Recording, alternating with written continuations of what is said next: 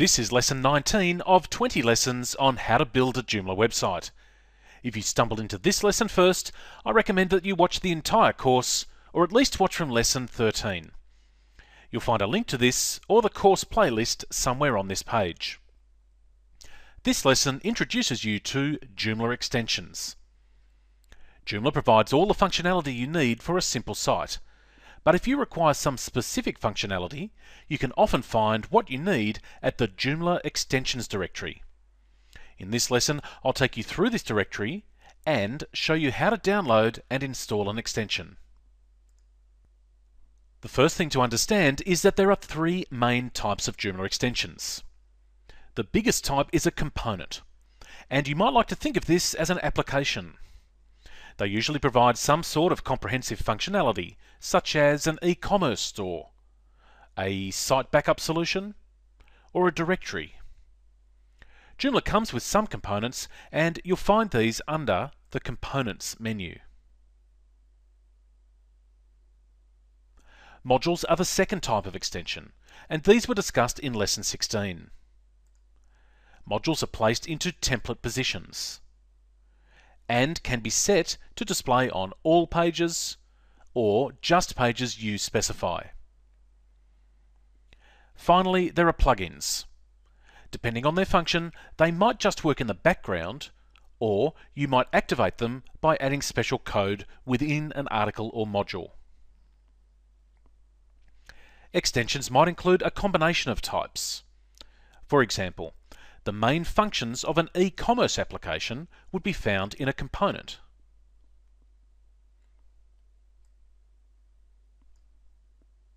But it might also include modules, such as featured products, latest products, and product categories. And it might have a plugin that publishes product information inside a normal Joomla article.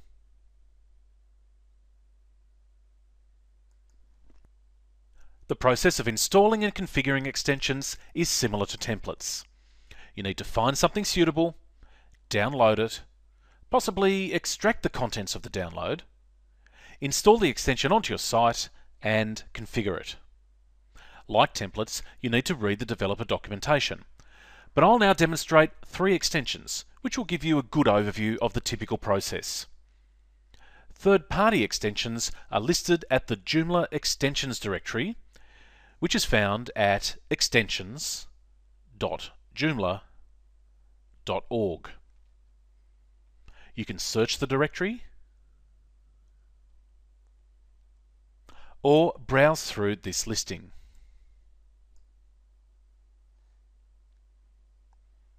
The first one I'll grab is a component that adds a comments box below articles. This is a popular feature when creating a blog. I happen to know that the one I'm looking for is in the Contacts and Feedback category, and then the Articles Comments subcategory.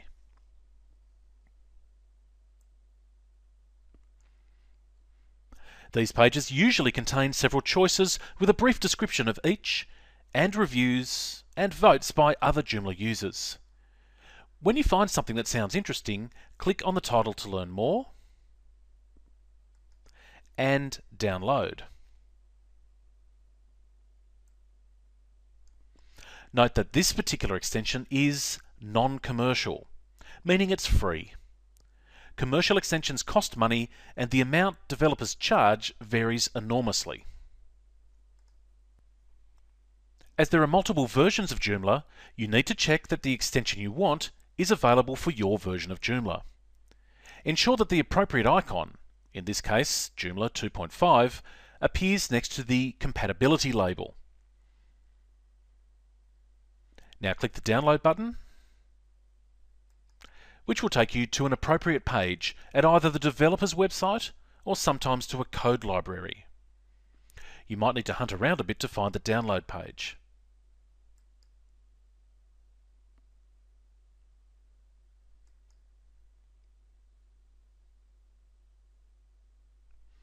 And in some cases, you need to register by completing a simple form in order to get access. If that's the case, you might also have to confirm your registration by clicking a link that is sent to the email address you specified. Then you log into the site using the details you provided and return to the download page.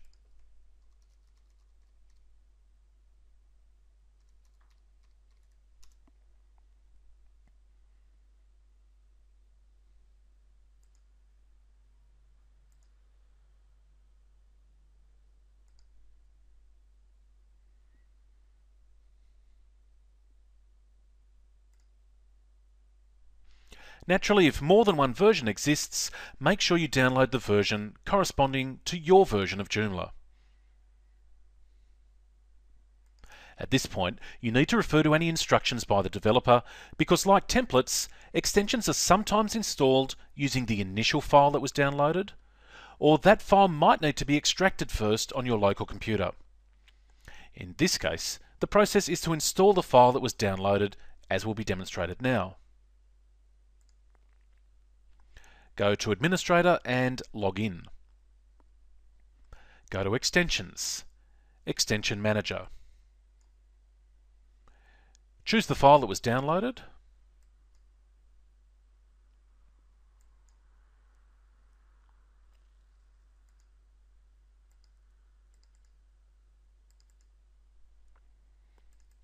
And click Upload and Install. Now you really do need to have a read of the instructions on how to use the extension. All extensions work differently, and it's impossible to provide training on how to use all of them. However, there are some principles that you'll find helpful. Let's go ahead and use the extension that was just installed. When a component is installed, a menu item appears in Administrator under the Components menu. And that menu often includes a number of submenus. I'll click the main link here, which displays a control panel for this component. There is often a settings page, and this is usually where you start by entering data relevant to your site and configuring the extension to work as you desire. This particular extension doesn't need much to get it going, but there are a couple of things I'll need to do quickly to help demonstrate it.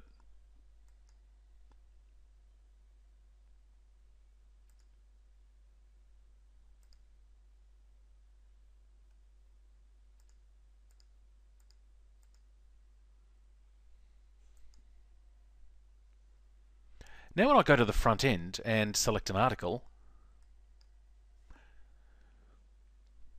you'll see that it includes a box underneath where visitors can leave a comment. I'll quickly do that now.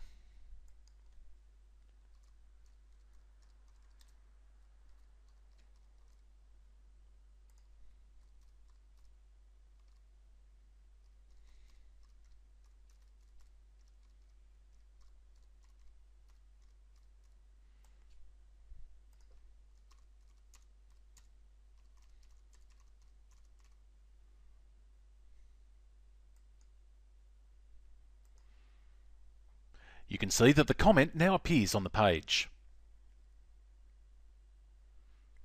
Components often require menu items to link to certain pages. For example, an e-commerce extension might have menu links pointing to product categories. This particular component works within article pages, so it doesn't need menu items, but it does include one, so I'll show you what I mean. In Administrator, choose a menu and add a new item.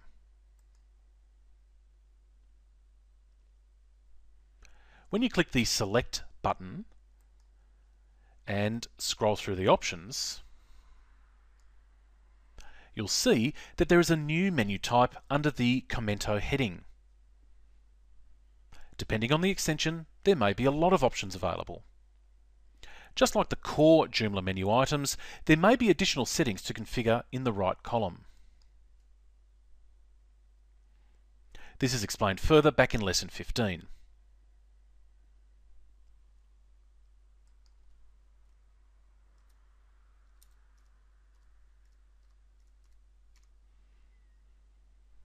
In this case there isn't, so I'll save this.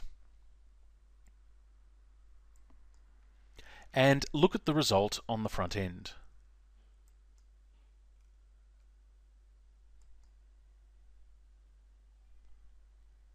This menu item only works when the user is logged in, so I'll do that first.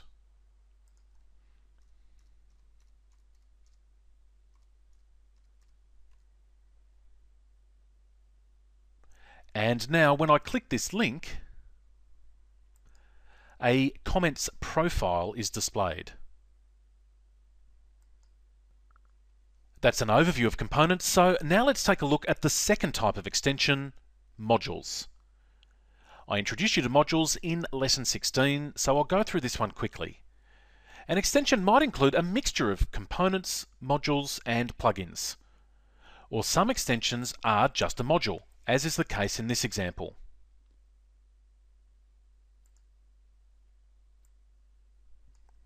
This is a language module that allows a site visitor to change the page language. Once again, click Download to go to the developer's site. Find the download page. And in this case, note that there are several variations of the extension. There are commercial versions that include more features, and a free version, which is what I'll use for this demonstration. Download the file, ensuring that you match the extension version with your version of Joomla. Install it the same way. Go to Extensions, Extension Manager, choose the file on your local computer, and upload it.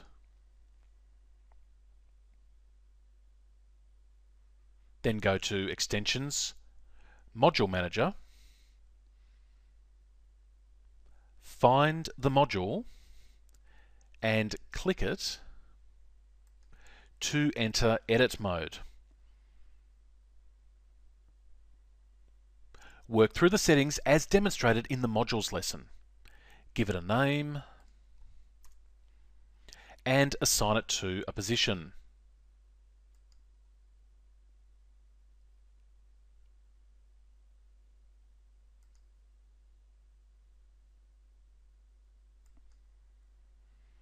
Newly installed modules are often set to unpublished. So make sure you check this and publish it if necessary. Same with the menu assignment. This might be set to no pages. So change this so the module appears on your desired pages. In this case, I'll set it to all pages. You'll then need to refer to the documentation to discover how to best set any options in the right column. Save the module and check the result on the front end.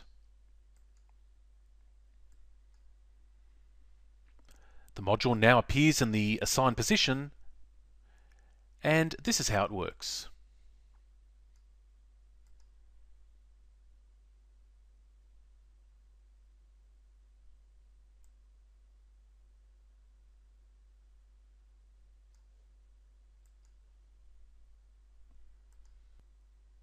The final extension option is a plugin, and the one I've chosen is a photo gallery extension that displays images that, when clicked, open in a pop-up window. Once again, you click the download link. But this time, you're taken to a code library. You'll find that some free extensions are served this way, as it doesn't cost the developer anything to distribute the files.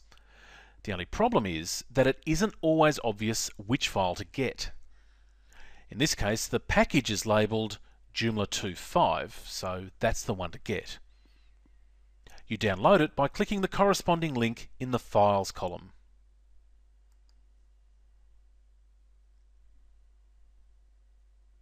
The process is then the same. Download it and install.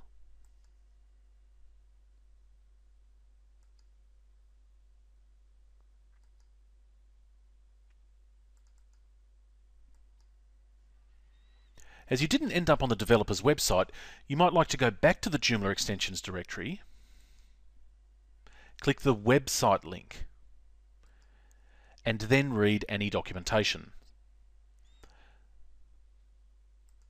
Plugins are managed at Extensions, Plugin Manager.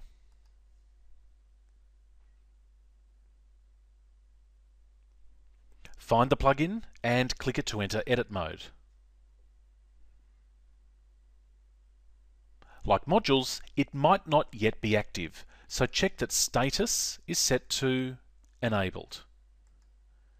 Then set any options in the right column and select Save and Close.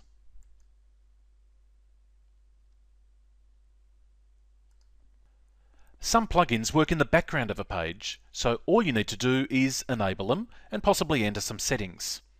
For example, you might find an extension that adds Google Analytics to the page code. In that case, it just needs to be configured and enabled, and then the code is added to each of your pages automatically. Other plugins, like this one, are activated within an article or module. Let's return to the article that was created in the articles lesson.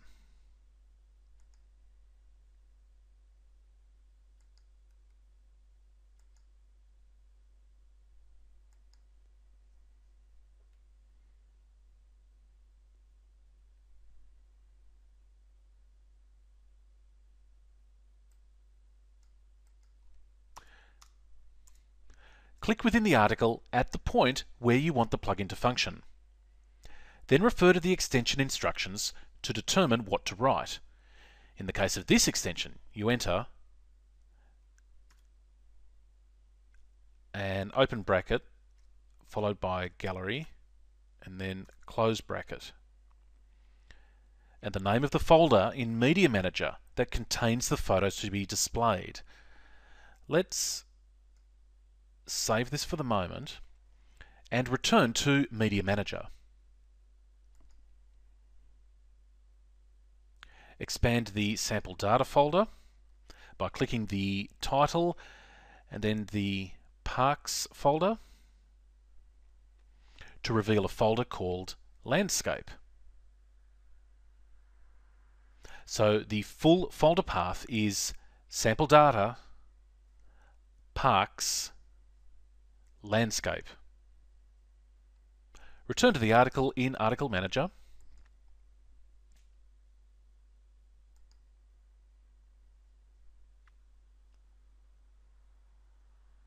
After the gallery code, enter the name of the folder path.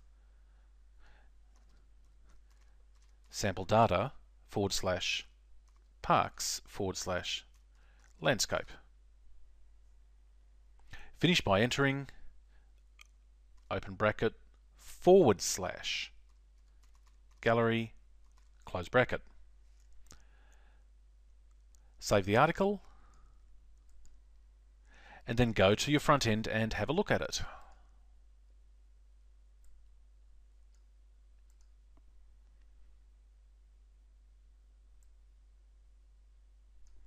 You'll see that a photo gallery has been inserted in the article at the position where the code was added. The default settings display 3 images with navigation links to the rest of the images in this folder.